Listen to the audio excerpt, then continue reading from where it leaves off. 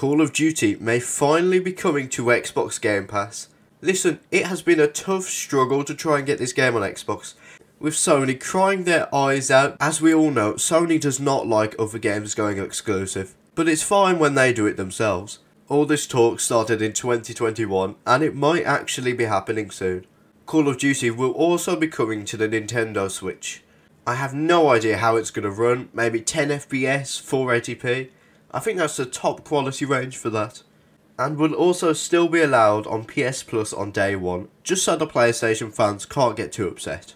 We want to increase the places where people can play Call of Duty. I think with Call of Duty, I think we've made some specific agreements with Nintendo and with NVIDIA to ensure the game can show up in front of more places. And you obviously don't make the game bigger by taking it away from anybody who's playing today. Yeah, I looked the other day. We have 58 games in our portfolio that are available in the PlayStation Store today. Now, we've acquired a lot of those, like the Doom games and the Fallout games, but even things we're updating, like ESO, Fallout 76. Yeah.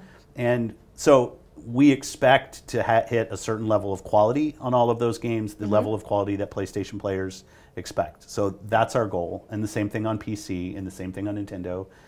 And so when we say available everywhere or not exclusive, we want to make absolutely the best version of Call of Duty for any player on any of those platforms.